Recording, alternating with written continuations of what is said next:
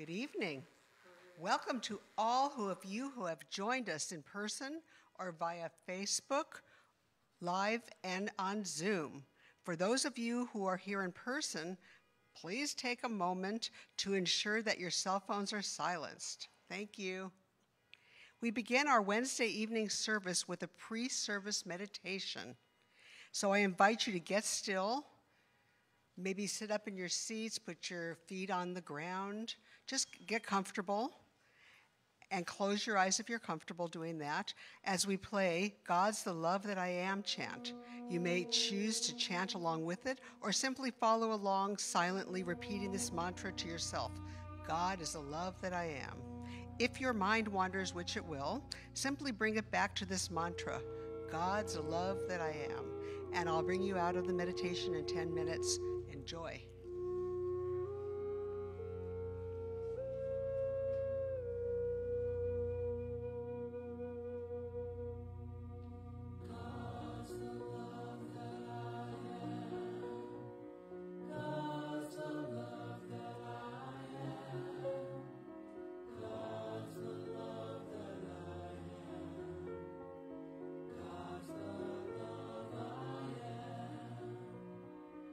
God's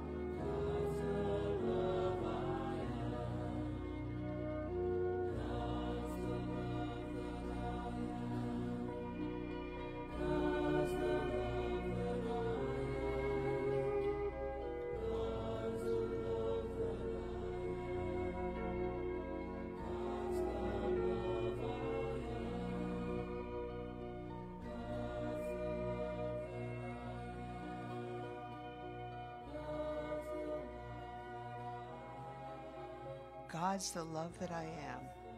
As our meditation comes to a close, gently bring your awareness back into your surroundings, into your bodies, and when you feel ready, open your eyes. Welcome to those of you who have joined us while our meditation was in progress. We're so glad to have you with us virtually or in person. Let's begin with our opening chant, God is in this place.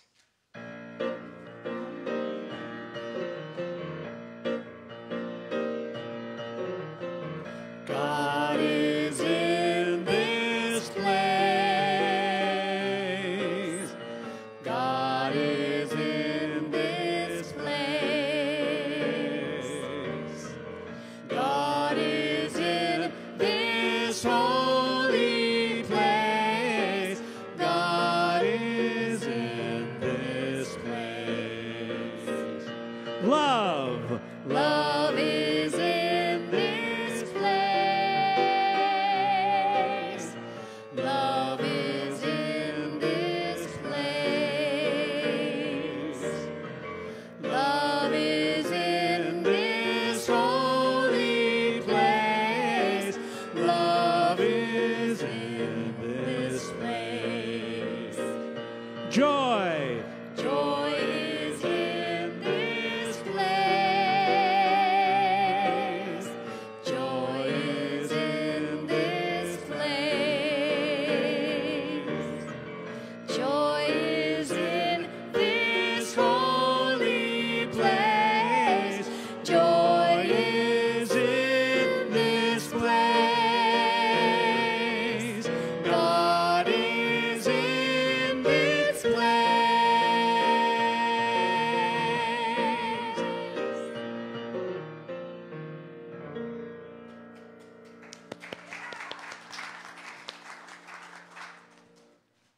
Thank you.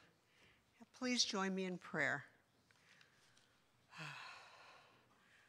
Recognizing the one power, the one presence, the one principle, God, who is everywhere present, all-powerful and all-knowing, and God is love. And there is nothing that can separate me from my Creator. I am an emanation of the divine. I know this for myself. I know this for every being on Facebook, on Zoom, in this sanctuary, and everywhere else. God is everywhere present, and God is, and us are one. And I speak my word for this service this evening, absolutely knowing that it is divinely guided, and that we are blessed to be here. We are blessed by the presence of our musical team, Sam and Diane, by our lighting and sound, Adam, and by every person that puts on this service, whether they be staff or volunteers. We are blessed by their presence. And I absolutely know that God is channeled through our beloved Reverend Sidney and our guest, Tony Rose. God is spoken through them with love and light and laughter, and we hear exactly what we need to hear. We learn exactly what we need to learn, and it's all done with love and laughter. And I am so grateful for that. And with a grateful heart, I release my word into the law of mind. And together we say, Amen. Please join me in the Lord's Prayer. Our Father, who art in heaven, hallowed be thy name. Thy kingdom come, thy will be done, on earth as it is in heaven. Give us this day our daily strength, and forgive us our trespasses, as we forgive those who trespass against us. And lead us not into temptation, but deliver us from evil. For thine is the kingdom and the power and the glory forever. Amen.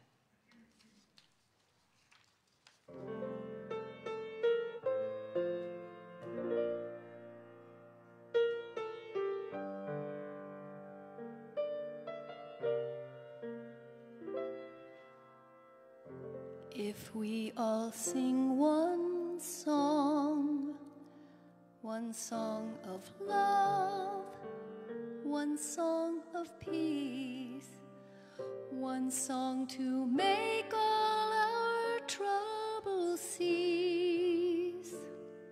One hymn, one theme, one hope, one dream. Imagine what tomorrow would bring if we all sing one song.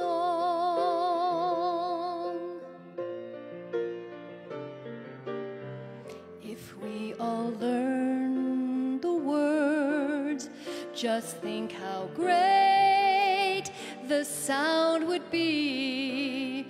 And since the song is in freedom's key, one voice you'd hear, so pure, so clear. Imagine what tomorrow would bring if we all sing one song. There's just one sun that warms our day. The same moon and stars light our way. This little ball whirling in space, it's our only home, our only place.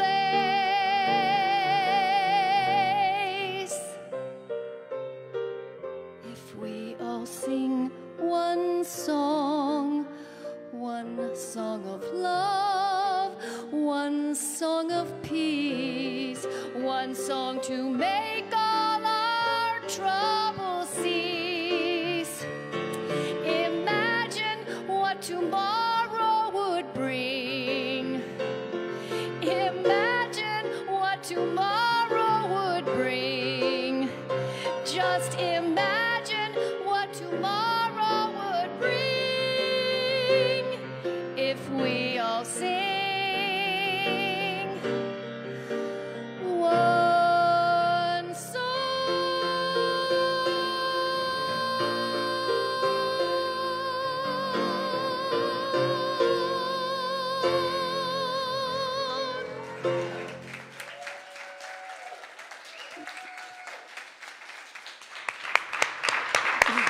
Thank you, thank you, thank you. I love that song. I'm going to ask you to remove your mask. There we go. Did Barry Manilow write that? No, it's the Bergmans and. Oh, of course it is. Okay. And Martin Nash. Wow. Anyway, musician trivia. Only not so trivial. Thank you for being here. And would you please welcome the amazing, fabulous practitioner, Tony Counts Rose. Thank you, thank you, thank you. We live in interesting times, don't we? And I'm somewhat verklempt at the numbers that we have in this room right now. I appreciate that you have all shown up because we are in this place of needing to have difficult conversations and uncomfortable conversations. And one of those uncomfortable conversations for most people is race.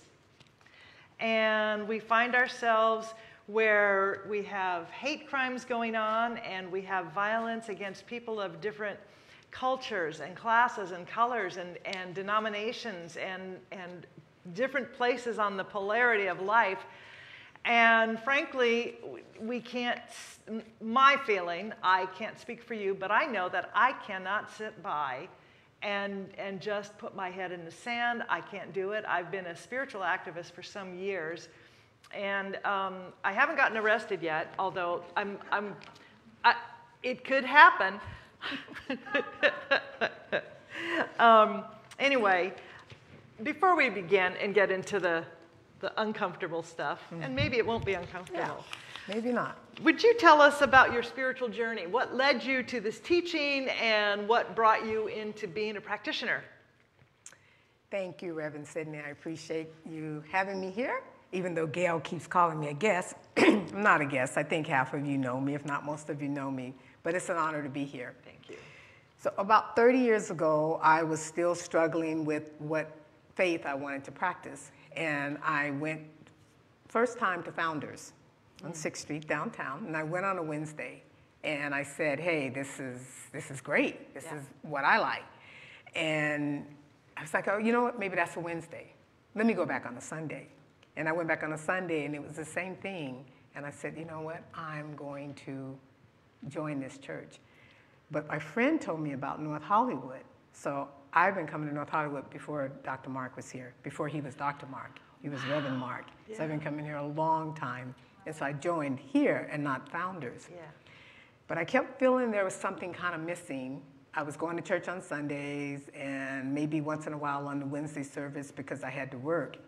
So I said, you know, I really believe in these principles and I want to practice this teaching. So I decided one of the best ways to practice this teaching and apply it is to become a practitioner. So excellent. I did. Went through the 4 years of studying that, and my routine every morning is I read, usually the science of mind, I journal, I pray, and I meditate. And it's just, I could not imagine not having that in my life. And those books travel with me everywhere I go. Yeah. I understand. Oh my goodness. How long have you been a practitioner? Since 2013. Okay. Yeah. Oh my gosh, that is wonderful. I love hearing the origin story of how everyone moves into a choice of higher awareness. Right. The topic tonight is Gracism, and I've been working with a book. And it's called Gracism, the Art of Inclusion. And it's really powerful. It's the languaging, if you decide to get it, just bear in mind that it comes from a traditional, I think he's, I don't remember, I think he's probably a Methodist minister. So the languaging is more evangelical and Christian, so just allow yourself to substitute the word love wherever you find yourself getting hung up on some of the language. But the principles are universal. And I love what he said about Gracism. He says, when one puts a G, capital G, which stands for God, in front of the negative concept of racism, then one has begun identifying solutions and resources to address the race problem in the world. So the metaphor across the board is to begin to put God in front of all of it. To remember to put God first, to put spirit first, to put the presence first, to put the idea of oneness before us, and to always understand that that's prime. It's like you do first thing in the morning. Yeah. And then, so I have a few quotes, but this is one of them from the beginning of the book, and he writes this: are you a gracist? The heart of a gracist extends a helping hand to those who are outside the positive norms of a particular society. While the majority may enjoy the hidden rules of a particular sociological group, gracists build bridges of inclusion for those on the margins. Just as God reached out to Hagar to comfort her in the desert of life, so we can minister to those who are desperate for someone to hear them and see them. A gracist reaches across ethnic lines and racial borders to lend assistance and extra grace to those who are different, on the fringe, or marginalized. This person or group can be of any color, culture, or gender. So, I'm a white girl from Newport Beach, and I have never, as I wrote you when we were talking about this, I've never had the experience of walking into a setting, like a room like this, and being the only white person in the room, or the only person who looks like me in the room. I never had to have the talk with my son, who looks like me. And he has been able to walk around town wearing a hoodie and I haven't worried about him. I have never been followed in a drugstore. I've never been followed in a market. I have never been profiled driving down the street. So any of the things that I have heard about, read about, seen, and discussed with other people, those are not my experience. But the thing that someone who is not a person of color, someone who looks like me, looks like most of you, we need to understand is that just because it doesn't happen to us doesn't mean it doesn't exist. And that's really key. So as you have walked into rooms many, many times, what are the leaps of faith? Or has there been courage? Or have you had to steel yourself? What do you do? What is the mindset that you have, over the years, had to develop? Or have you had to develop that? That's a good question. So prior to becoming a practitioner, yes.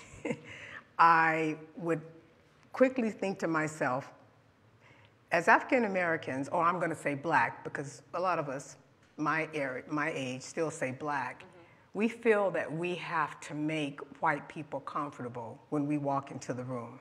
So we automatically say, no matter, we could be coming in for whether it's an interview or whether we're buying an expensive bag and we have the money, but we always feel we have to make them comfortable.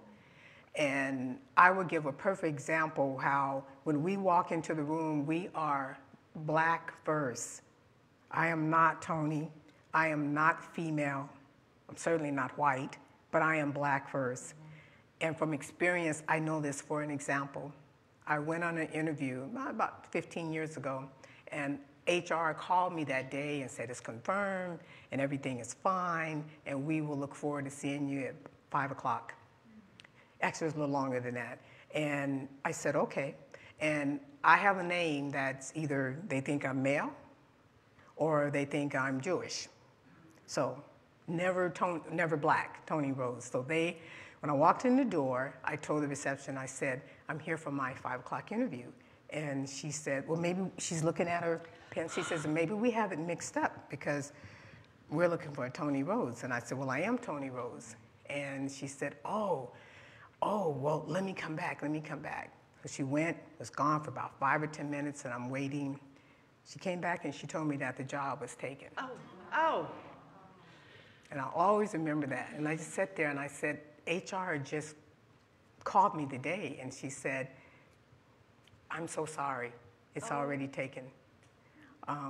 So I never even got a chance. And HR did. Now, they cannot do that now, but that was almost 20 years ago, and that's what happened. And that's what we deal with all the time, whether we male black or white black. It's stereotype, and it's ingrained racism. And they decided that, first of all, they assumed that Tony Rose was white male or white or Jewish, and now she's black. And we don't know what to do, and we're certainly not going to give her this job. So we deal with it all the time. And it's very common for us to walk into a room and be the only black. And there's times, I mean, besides coming here, even coming here. Besides myself and Brenda, perhaps, we could be the only black at any time on a service. And, you know, we're used to it. But we always have in our mind, who do we have to make comfortable? So they can not have their stereotype mentality to throw against us. That is such a powerful thing, you know, it's the height of codependency, you know, to make everybody else around you comfortable before you take care of your own needs. Oh my gosh, because you're dealing with their problems, their issues. Absolutely, absolutely. Yikes. So how has Science of Mind in any way, has it strengthened your how has it changed it, or has it changed it? It has changed it a lot, but it also has given me courage to do what I'm doing here now. Yes. To be here, to speak up. But what it does give me is to realize that they just don't know any better. And it's up to me to help them understand, to awake them without scaring them to as well, but to help them understand that. And also, my science of mind, my practice, my principle has helped me to, when it happens, that I learn to forgive them. And I'm not saying to forgive them because that's what the black race, we do. Yeah. We do that a lot, and we let that be the first thing out of our mouth when there's a shooting. But it's for me, so I forgive them because in order for me to move on to the next step, I forgive them because they do not know.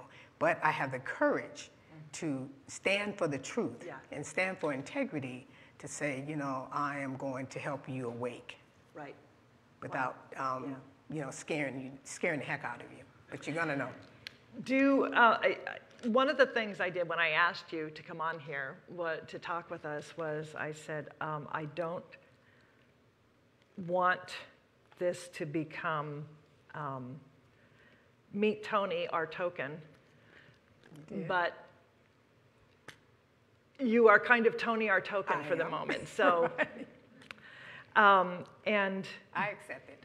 And you told me that, and I really appreciated it because I tried to be as candid and upfront about it because what I wonder is how often do you find yourself not only responsible for taking care of everybody else in the room, making them comfortable, but also being the one who someone like me calls and says, educate me, teach me, make me do this better. Does that happen to you frequently? A lot in the last 2 years. Yeah. A lot. What's happening, what's going on in the world right now, a lot in the last 2 years, and it's an honor. Now, I have friends that don't want to do it. They're angry, and they don't want, but it's an honor for me because it gives me the opportunity to say, hey, this is what needs to happen.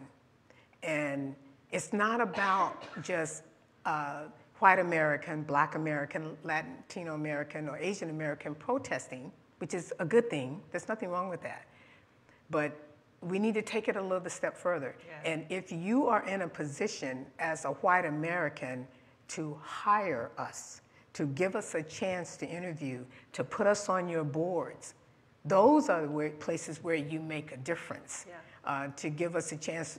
We have all the degrees, we have all the knowledge, we have all the education, and because we are black first, we can't get past your front door. Right. So yes, protest. Yes, write your senators, but if you're in a powerful position, then use that. Yeah. Make that happen. Make that, and put us on your boards, like I said. Yeah. Hire us. Yeah. When we walk into your markets and your stores, take off your stereotype hats and give us a chance. Yeah. Make us comfortable for a chance. Yeah, okay, that makes, thank you. You know, if we can leverage the comfort we have in order to extend it. In fact, he talks about the ways of building bridges of reconciliation and understanding. And he has 3 sayings. And one of them is, I will lift you up. And they're all from the Apostle Paul. I will lift you up, special honor and attention, extra grace, especially to those who have been marginalized or are on the fringes.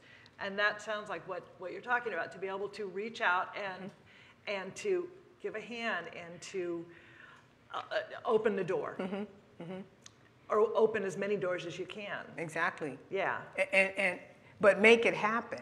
Yeah. You know, like this book, this is great. Go to your book clubs. Let's talk about it in your book clubs. I have friends that have told me all the time, well, I have black friends and I have neighbors who are black. Okay, so what? Right. So you have black friends. But then you go back to Newport Beach and your comfortable place, and I'm out of sight, I'm out of mind. Right, exactly. And how I'm not out of sight, out of mind is you have to see me in your employment. You have to see me on your boards. You have to see me at your country clubs and not being a servant. That's how you get to tell me when you are black friends, or if you have black friends and you shared with your black friends, what can I do? Yeah. That's what I tell my white friends. Yeah. Ask the next black person, what can I do? Are you educators? Teach us, that's great. but are you going to the next step? And you're mentoring young black girls. I'm on a board where I mentor young black girls in the inner city. Come with me. Be a speaker. So you can really see what's going on. That empowers those girls. And then guess what? When they graduate from high school, give them internships. That would help. We're planting seeds, and it's really important to do that. I remember years ago when I first started at this church, and I was on the board. Actually, I think I had just gotten my practitioner license. One of the groups that I heard about that we tithed to was a group that would bring young Israeli and Palestinian children together for a camp in Maine every summer for 3 or 4 weeks so that they could learn about each other now. Learn about each other now so that when they grew up, they would understand that they don't have to hate each other. And so we tithed to them because I had, I guess, what they call a driveway moment on NPR where I couldn't get out of the car because I wanted to hear more about this. And that's a lot of what you're talking about is to do more than, you know, Sydney needs to do more than just have the conversation, but to actually take some action that has meaning and has power. Exactly. Another saying that he has is, I will cover you. And this is really touching to me. The Apostle Paul said that there are those among us who need, quote unquote, special modesty. Gracism demands that we take those who are marginalized as minorities and ensure that they are covered and protected from embarrassment. Special modesty is the special sensitivity towards minorities in whatever form they may come to this status. White, black, visitors, foreigners, religious, marginalized, disabled, non-assertive, and so on, to ensure that their reputations and dignity are taken into account before, if ever, exposing their weaknesses, blemishes, or vulnerabilities. Does it just feel like basic human respect? It's one of the golden rules. Yeah. It really is. Treat me like you want to be treated. And white Americans think they're doing that. They really do. But it's not happening. It's getting better. The younger generation is kind of helping that make it happen too as well. But we have to be continue to do it. Yeah. And black American, we have to continue to be open, and we have to continue want to educate other races without anger. So we'll work, and we'll do that. But you also have to listen. Don't you just sometimes want to go home and yell at the wall or throw plates? Oh, I do. Okay. I don't would throw my hope plates. so. I got to keep my plates right. Okay. So I know. I like my china too. But yeah, I do. Yeah. Or I get with my friends. Yeah. And we talk, and we say they just don't get it. We're tired of it. Right.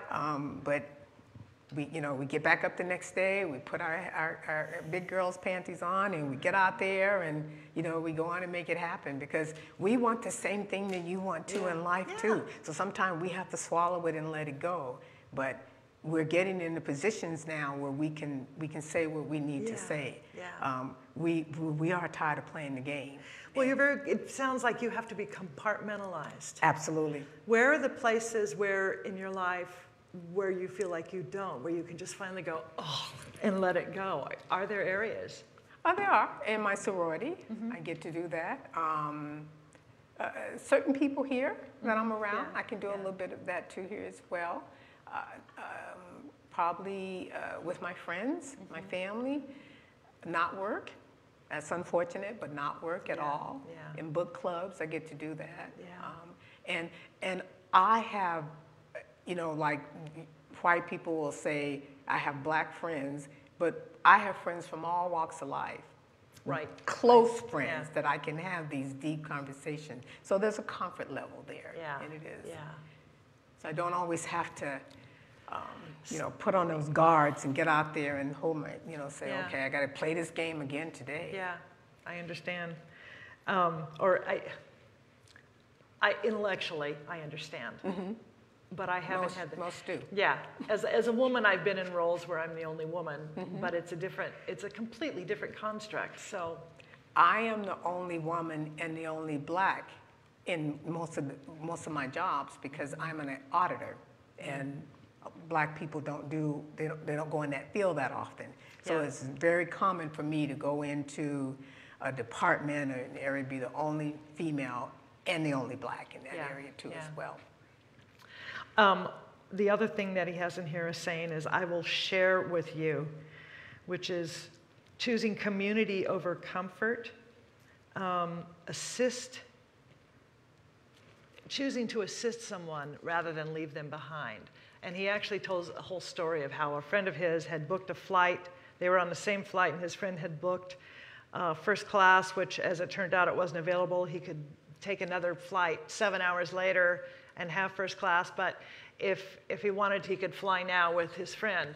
And he said, oh, I'll fly with him. And as the author asked him, he said, why did you do that? He said, well, I'd much rather be with you. I can sit for 7 hours and hang out with you, because I can stretch my legs anytime, but this is more important. Yeah, so choosing community over comfort. And it's who you like too as well. I mean, you know, most of us in here, we practice the principles as well, but a lot of times we practice them because it makes us feel good, but are you practicing them too as well for the whole general race, everyone? Yeah. So in order for me to continue doing what I do in life to encourage others, regardless of what race it is, that's why Science of Mind is so important to me as well, because it also, like I started out saying in the beginning, it gives me the courage, it gives me the faith. It reminds me of my divine integrity, you know, as well, and the intelligence as well. So, you know, here, we also, you know, we're religious scientists and we practice the faith too as well, but doesn't mean we're not a racist, doesn't mean we're not prejudiced, doesn't mean, you know, we're not stereotyped. So if you believe in what we practice here, then step outside that box and go to the next step and say, hey, who can I bring forward? How can I be humble to say, you know, I'm not gonna go along with the stereotype that's been ingrained in part of me for the last 50, 60 years. So in doing that, does that feel like a congruent way for someone like me to be a greater ally? I think so. Yeah, exactly. Absolutely. Then one of the things, because I know people like this, there are some absolutists in New Thought who truly feel and believe that activism, whether enlightened, quote unquote, or not, is participating in the collective or the race consciousness of limitation, lack, judgment, and fear. What are your thoughts, or what would you say to that? Besides, they're wrong. Well, I think in that area here, they do lack. There is fear. There's fear, and it's truly like the Palestine and Israeli. To me, that fight is due to lack of understanding, and that's the same thing here. You know, we're around each other, white American, black American, Asian, Latinos, we're around each other all the time, but yet we do not take the time to understand what each other's all about. We just go with what we see on TV, we go with what we've heard, and so there is a lot of lack. And it's more of a lack of understanding, and it's more of just ignorant. Just, you know, just not my problem, not my place. I don't have to deal with this. And that's fair again. Right, exactly. You know, it's not a part of my life. I'm in my own little nice little Newport Beach area. I got my own little job, and I don't have to worry about this. That's not my problem. By the way, I left Newport Beach a long time ago. I just She brought it up, right? She said Newport Beach. No, but that's exactly right. Well, you could be in Santa Clarita. That's where I live. It's the same that's thing. where I live It's no too different. now. Yes, it's no different. So I think a lot of it is, you know, we just want to bury our head and say, hey, it's not my problem. I don't have to deal with it. It's their problem. And then when it does become a problem, then there's a lot of blame. Well, and the interesting thing, too, is when we're in New Thought, we can look at these issues and problems that come up, and we can avoid them. We can say conflict is something that I don't want a part of. That's not part of God. Or we can say this is something that is ready to be revealed. And clearly, we are the ones to reveal it and heal it, or else we wouldn't have noticed it. Exactly. You know, we are the ones to birth and midwife a greater way of being with it. And conflict doesn't have to be a bad thing. I tend to want to, go like this and avoid conflict, but it doesn't have to be a bad thing. It comes to you because there's something that needs to be acknowledged. Yeah. So when it does show up, when it does happen, we can't just say, oh, there goes those people again out there doing this. Right. We need to acknowledge what is happening, what is going on. I think curiosity becomes a really powerful tool in that, because if we can get curious rather than pushing it away and afraid. Yeah. Exactly. Are you getting any comments that we should be aware of, Blair, as you are online? Yes. Hello. Okay. Thank you. Thank you, Tony, for being here. Of course, Blair. So I'm paraphrasing, of course, what people are saying here and adding my own thing into it. But you're talking about all the high-minded stuff and the big stuff. And it's really easy to know the stupid things that we do. The walk on the other side of the street, the treat you poorly. What are some of the subtle things that people have done that are just cringe? Like the microaggressions? Yeah. What are some of the subtle things, the small things? Well, I'll give an example of what I went through. I was going for an interview at a time, and they wanted to hire me. And the company there in Santa Clarita, and everybody was on board except for the salesperson. So one of the best ways for him not to hire me as a black woman, we had the same identical requirements, the same everything. So he said, oh, well, he's working on getting his CPA. My background is accounting, and he's working on getting his CPA. And I said, but those weren't requirements. And he says, oh, I know, but that's what he's working on. So it's just kind of subtle things like that. Well, we're going to figure out one other way to get the white male in and not get her in. So it's just small little things like that. Or language will be changed. All of a sudden you're doing things, and now the language is changed to where, oh, I can't do that any longer because now they're put in there's a loophole is what I call it. They put in their own words. So it's a little subtle things like that. And the change could come through that morning. It's like, wait a minute, but it was this yesterday. Wow. It sounds like interviews are a challenging thing. They're challenging for everybody, Always. but they're extra for you. Yeah. Always. Oh, and not just me, all African American, male and female. And that amazes me because when I'm in that kind of position, I just want to get the best person there. I don't care what all those are, but I know there are other people out there that are not the same. Right. That's right. Keep that in mind when the next person shows up, Blair. Yeah. There's a book that I'm thinking of right now called How to Be an Anti-Racist by Ibram X. Kendi. And I don't know if you have had a chance to, I worked with that book a couple of years ago with the Northwest region of Unity, and we facilitated book groups. And one of the things that was really fascinating was people discovering their own racist behaviors and tendencies. Yeah. Well, I think what's happening, I'm saying especially since the last 2 years, is because it's being brought to your attention all the time. And now we're saying, maybe I need to look at this. Maybe if I'm going to work with these people and I'm going to show up with these people every day, maybe I need to say, let me see what's going on here. Because we're not going anywhere. Yeah. So we need to just try to figure out how we're going to work with each other. So a lot of people are paying attention to that, and a lot of people are not. They're going the other way. And I want to say that the other half of my statement that I usually say when I'm working with groups and doing equity work and social justice is, I'm a white girl from Newport Beach, so if I am going to think that I don't have racist tendencies or background of limiting ideas about people of color or anybody who doesn't look like me, then I'm being an idiot, basically. I am ignoring the truth. And I'm lying to myself, because anybody who has grown up in the Western world, we all have prejudice, whether it's about someone who's short or tall or black or white or Asian or Hispanic or skinny or fat or whatever. We all have that. And to think that we are immune from it or we've transcended it is such arrogance.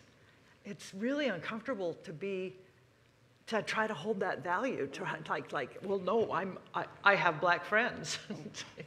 Hear that a lot. It's almost a slap in the face. And, yeah. And so what happens now that you have, when people tell me that now, I say, okay, so, and you have black friends and you still don't know what's going on? Mm-hmm. You're still not awoke? Do you actually talk to your friends? Right, exactly. So I no longer, yeah. I'm not being mean because that's not my nature. No, I know. But I'm also not going to let you off the hook to say, I'm going to pacify you, Tony, to say, well, I got black friends, so I got a black neighbor. Anything else that you want to throw in? Not on here right now, but let me just throw in for my personal thing here. I think where I was brought up was your Orange County was United Nations compared to where I was brought up. Yeah. Not much diversity there. I moved away from it. My son is brought up here in a very multicultural, multiracial place. And his thinking, there's no racism in his thinking whatsoever. Mm-hmm.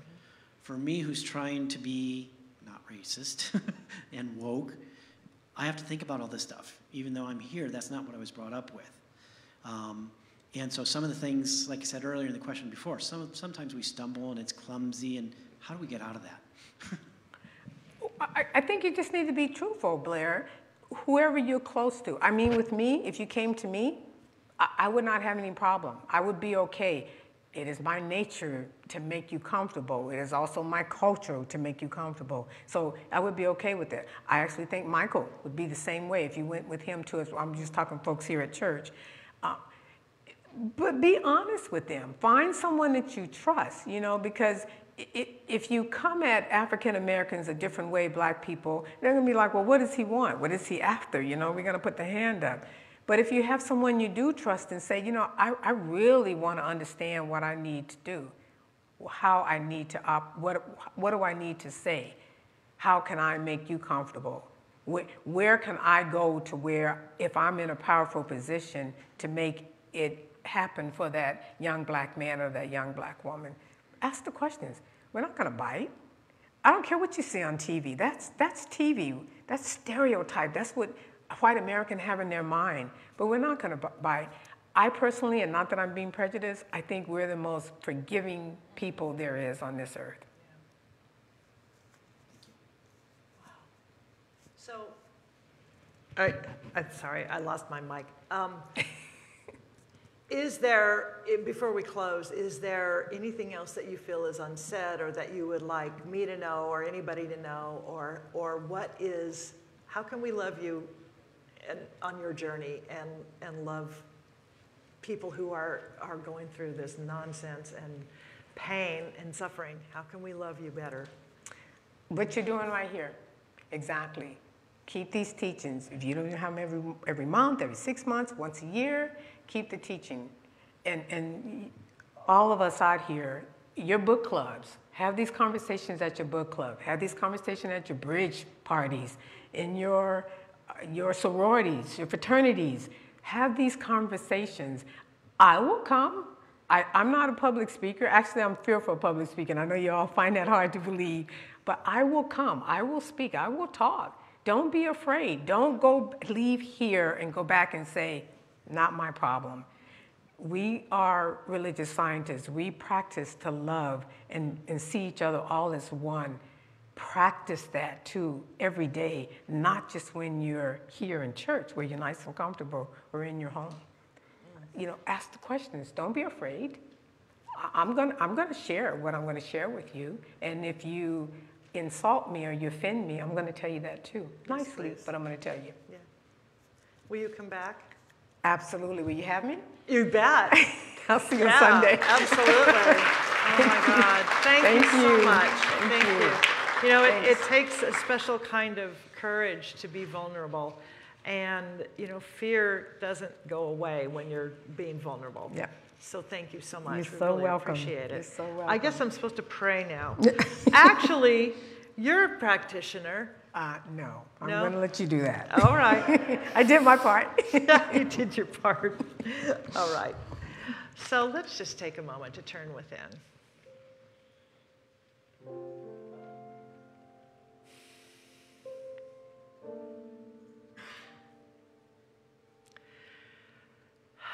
We are on the wheels of a dream.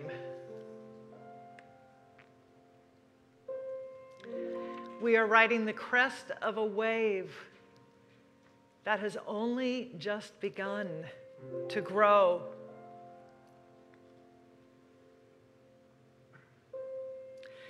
And as we acknowledge that infinite source, that is the source and substance of all life, I know that it indeed is the most true thing about each of us. And I choose now to know for us that we are willing to be awake to that we are willing to be available in ways that are greater than we have ever been available before. We court and cultivate vulnerability, recognizing that each of us has that precious, tender spot within, and it is the truth about us, for it is that light, it is that center which connects us to and as the divine.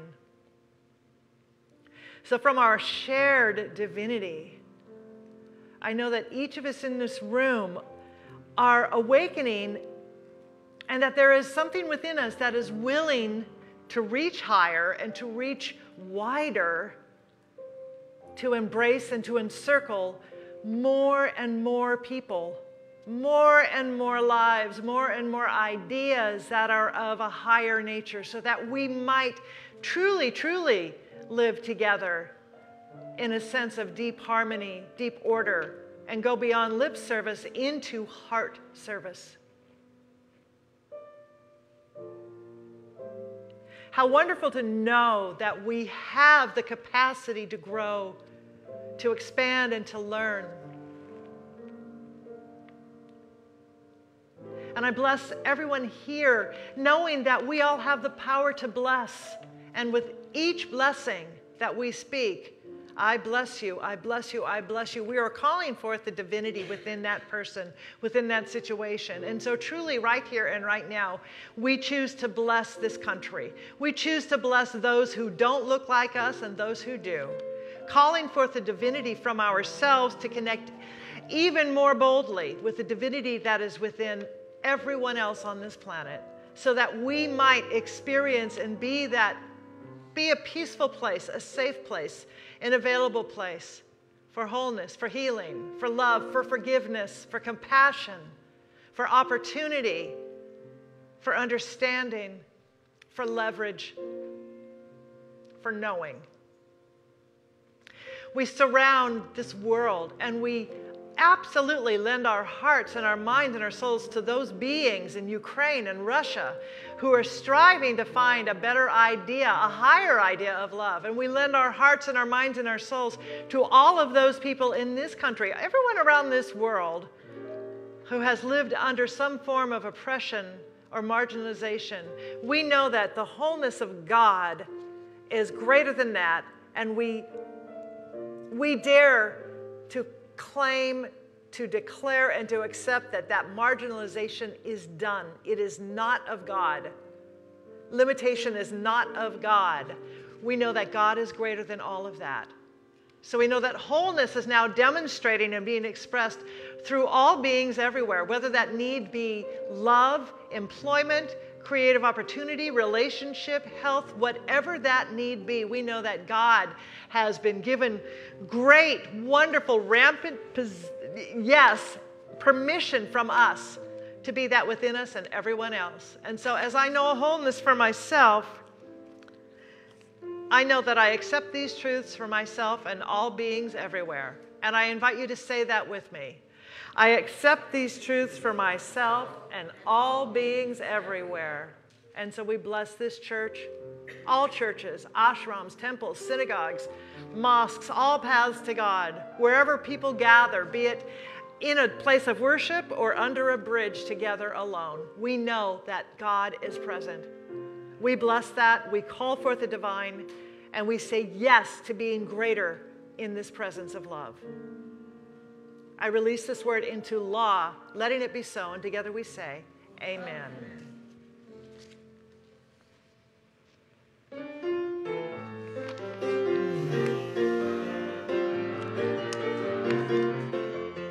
I release and I let go. I let the Spirit run my life, and my heart is open wide. Yes, I'm only here for God.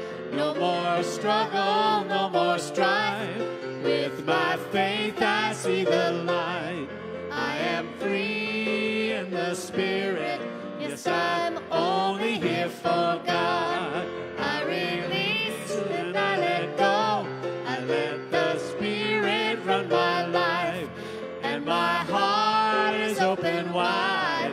Yes, I'm only here for God. No more struggle, no more strife. With my faith I see the light. I am free in the Spirit. Yes, I'm only here for God. Yes, I'm only here for God. Yes, I'm only here for God. And part of, isn't that wonderful? Yes, yes, yes, applaud. Sam and Diane, you are so awesome. Part of being here for God and recognizing that we are free in the Spirit is choosing to be part of that circle of giving and receiving. So I invite you to take your offering, and if you do this automatically online or you give in another way, hold that idea in your hand. Put it to your heart, and would you say with me, from the love of pure Spirit within me, I bless this gift. I send it forth to heal and bless and prosper. It is evidence of my faith and belief. It does good work in the world and returns to me multiplied abundantly. Thank you all.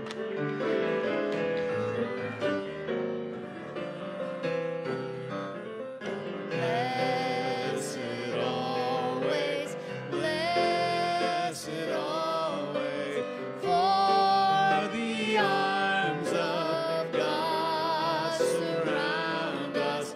Let our joy be so triumphant that we rest in God and say amen. Blessed always, for the arms of God surround us. Let our joy be so triumphant that we rest in God and say amen. Let our joy be so triumphant that we rest in God and say amen. Rest in God and say amen.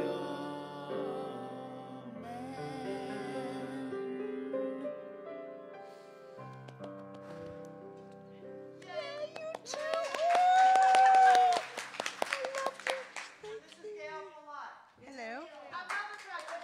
Yes, practitioner Gail. Yes. Hello. I'm ready to do announcements for tonight. So here we go. We make it easy for you to make donations to our church. The text to give number is inside your program, and a QR code is on the back, or get your pen ready if you're on Zoom or Facebook. Go to nhcrs.org/give, and you could tithe there or donate there.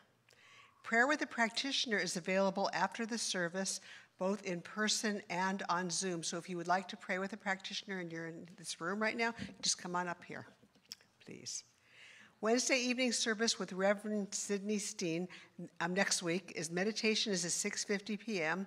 and the service is at 7 p.m. Join Reverend Sidney next week as she shares on the topic, Your Superpower Spiritual Vision. Ooh, that's going to be great. Now, I can't wait to hear what I say about it. I have no idea. Dr. Mark is doing another trip, Japan trip, October 2022. Join Dr. Mark for the spiritual adventure of a lifetime. For details and sign up, visit our website today. I've taken trips with Dr. Mark. It's life-changing. They're just wonderful, wonderful. I really encourage you to go. Living A Course in Miracles. This group, facilitated by practitioner Jeannie Laporte, meets tomorrow evening, Thursday, June 16th from 7:15 to 9:15 p.m. on Zoom. All are welcome. The Zoom link is on NHCRS.org. Okay? Okay, here we go. Pray like you've never prayed before. Rock Your World is Reverend Sidney's brand new 6-week How to Pray class. Join Reverend Sidney starting June 28th for this transformational class where you'll learn affirmative, powerful, and effective prayer. Sign up on our website today. Cost is $175. Required text will be available in the bookstore this week or online. I'm in the bookstore on Sunday. Come see me. I'll be happy to sell you a book. And actually, it's called Rock Your Word. Rock Your Word. I said world. That's okay. Oh my does. God.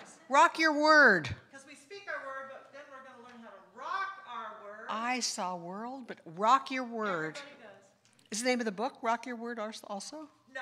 Oh, okay. Just wondering. Thought I'd ask. I want to ask what the name of the book is. The 5 Principles. The 5 Principles is the name of the book. Yes. Okay. And I'll sell it to you on Sunday. Come on by. Love and Kindness Ministry. Our Love and Kindness Ministry will be serving lunch in the park this Sunday at 12:30 p.m. to people who are homeless and others. Please sign up on the patio after tonight's service. So the patio is right up there. Sign up and you can help serve homeless and others.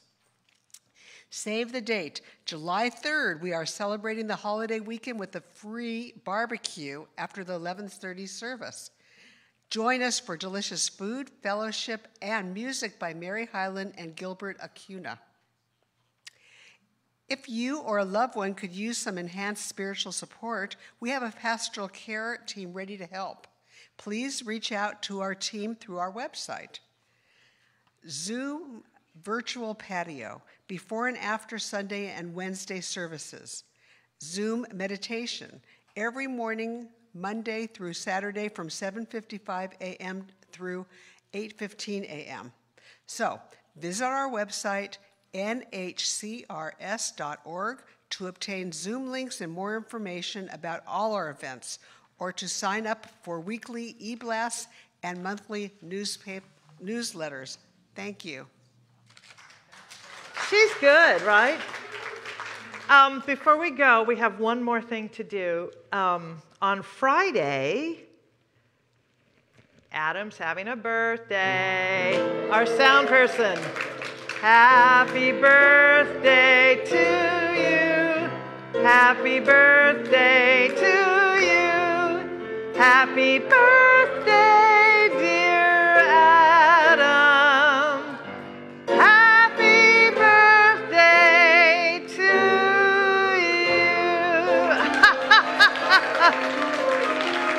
Adam Keshen, you are so awesome. So we want to just thank you for being here and doing that. We had Liz Racy holding vigil. Melissa K. Allen was helping us with Facebook. Mark Kroll and Lynn Romanowski were on as Zoom and NHCRS host, respectively. Luana greeted you at the door. Doreen, Nikki, Brenda, and Blair are the Sanctuary Media team. Yep. Diane Vincent is a goddess, and she sang like it. Sam Krieger, you're a rock star. Gail Palat, you are an evolved being, as are we all. I'm Reverend Sidney. Thank you for being here. Have a wonderful week. Let's have coffee. Let's get up and sing Blessed Always just one more time.